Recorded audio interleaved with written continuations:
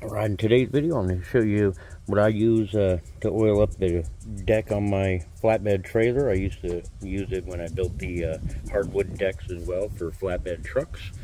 I would just use regular hydraulic oil and just a paint roller and roll it on. Now here's a couple more options you can use as well. You can spend all day with the little tiny brush. You can step it up to the toothbrush. You can go up to a 2-inch, paintbrush. You can get up to a 3-inch roller. You can really start spreading with a broom. You can try it with that. And, well, if all else fails, just throw that at it. So, I hope you all enjoyed the video. Stay tuned for more. Peace.